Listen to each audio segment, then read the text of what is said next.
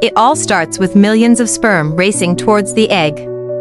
Only a few survive the tough journey through the cervix, uterus, and fallopian tubes.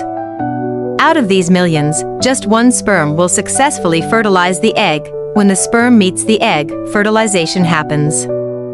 The sperm's genetic material merges with the eggs, creating a single cell called a zygote, the first building block of life. The zygote immediately starts dividing into multiple cells while traveling through the fallopian tube towards the uterus. By the time it reaches the uterus, it has become a blastocyst, a tiny ball of cells ready to implant. Around day 6 to 10, the blastocyst attaches itself to the uterine lining. This marks the beginning of pregnancy, and the mother's body starts producing hormones to support the growing life. Over the next few weeks, the cells develop into an embryo. The heart starts beating around week 5, and tiny arms, legs, and facial features begin to form. By week 8, the embryo becomes a fetus, growing organs, bones, and muscles.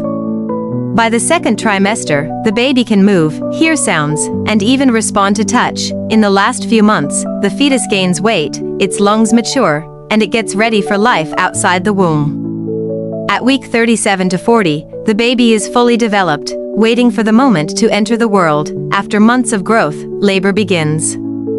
The baby travels through the birth canal and takes its first breath, marking the beginning of life outside the womb.